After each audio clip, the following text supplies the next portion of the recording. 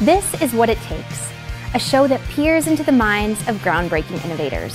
Want to know how they turn big ideas into realities? Keep watching and listening. And as you do, share your questions with hashtag #WhatItTakes and you. A net positive solution to global plastic pollution could be, well, a net itself. Discarded fishing gear transforms into upcycled skateboard decks and baseball cap brims with help from Bereo founder Ben Kneppers. What does sustainability mean in business? Watch to find out. Thank you for making the time to chat with us on What It Takes. Can you tell us where in the world you're joining us from as we chat? I'm in Brazil right now. My wife is from here. It's only fitting that we kick things off with what I'm sure you're used to, elevator pitch. How would you describe what Bereo does in 30 seconds or less? Yeah, it's actually been a while. So here we go. Bereo is a company focused on creating a net positive solution to the global issue of ocean plastic pollution. And we do this by working together with fisheries and fishing communities to transform what's been identified as the most harmful form of plastic pollution, being discarded fishing gear, into innovative recycled goods that are in a form of upcycling that can do a shared value model to create a net positive solution for the environment, communities, and people. What was the light bulb moment for Bereo? How did you first kick things off? So it was my two friends and I that were working and traveling around the world, enjoying every moment we could by a coastline. And we kept seeing this problem of plastic pollution that was plaguing it. And I think the light bulb moment was when we realized the problem of it all was actually an opportunity, and how tangible it was to make some real measurable actions to do something about this problem.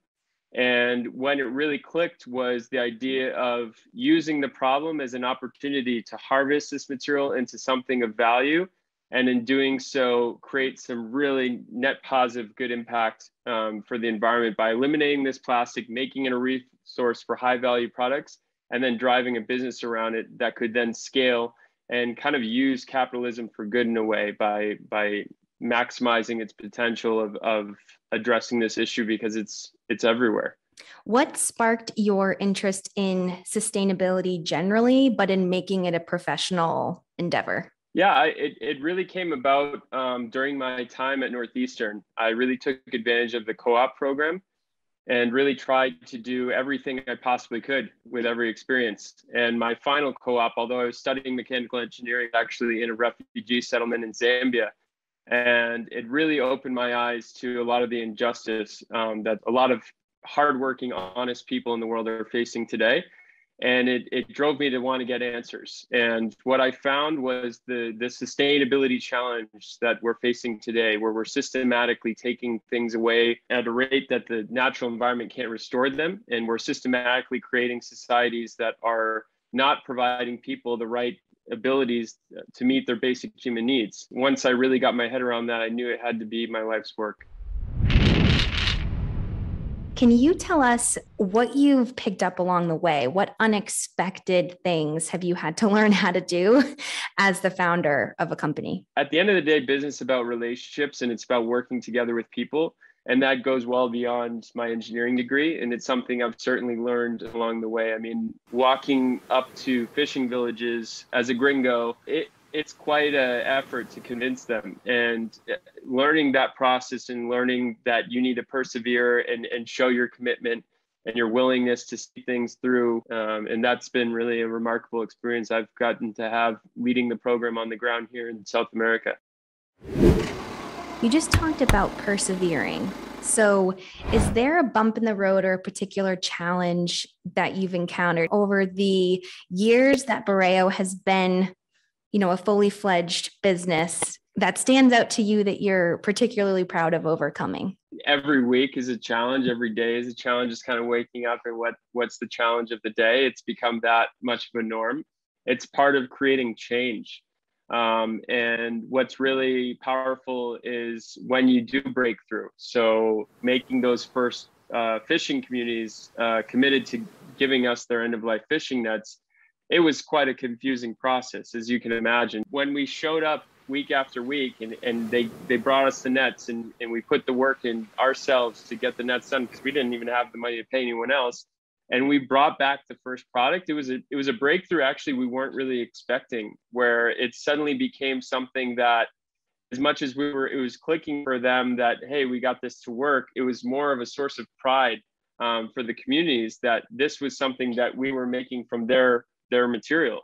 And it really took off from there, where we got a lot more communities wanting to participate, a lot more fisheries on board, because saw this as a reality. And it really took those first really, really tough years and months of perseverance to bring that to a reality. Now we're actually in Patagonia's apparel, in their a line of jackets and shorts and so forth that we could never even imagine ourselves when we started. It was all about that perseverance. You got to keep your head down and just do the job in front of you day after day. And it really does pay off when you have a clear vision and path forward.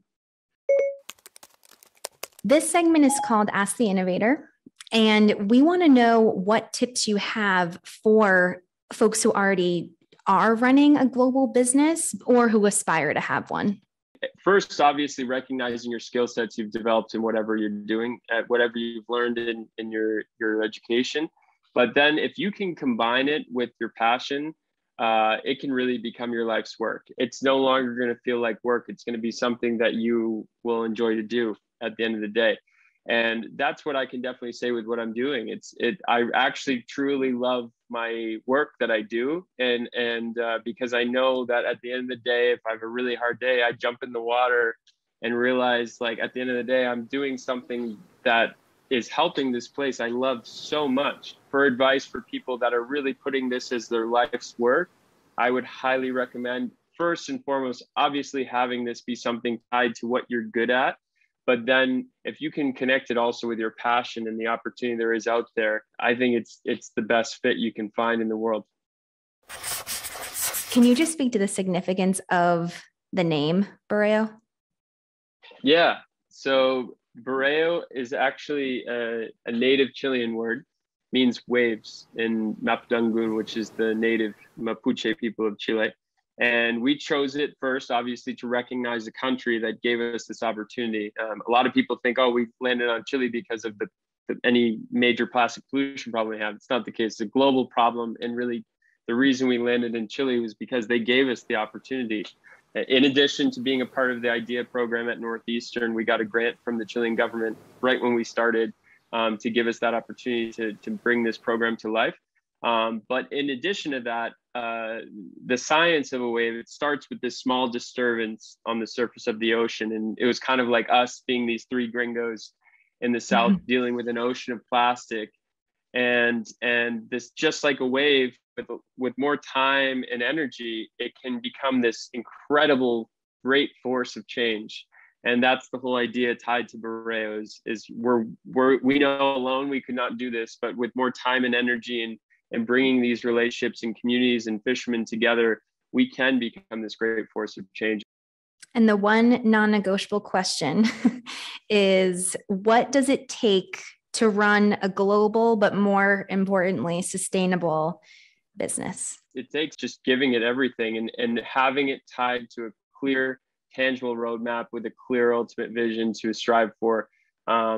Because there's many times where you can get lost, you can get distracted, you can get veered away, you can think this pretty shiny thing in front of you right now is better, but it's actually the ones that keep their heads down and stay true to the course that they had started out on in the first place are the ones that actually, I believe, really get it done. And then last, like they say on How I Built This, like timing is everything. So you do have to think about that as well. People have become greatly conscious during our time of rise of Bereo, and hopefully still very much continuing to rise. But people have become really conscious of ocean plastic, and that's been a big thing of people becoming more aware of this issue and wanting to do something about it. And I think there's all plenty of other stories just like that where you can get in at the right time and things can really click a lot faster than they would at other points. Bereo first found a home in Chile, but it's making waves across the globe. We can't wait to see what's next on its list of Second Life wares. Thanks for tuning in. Share your questions and ideas for future guests with hashtag WhatItTakesNU on all platforms. This is What It Takes.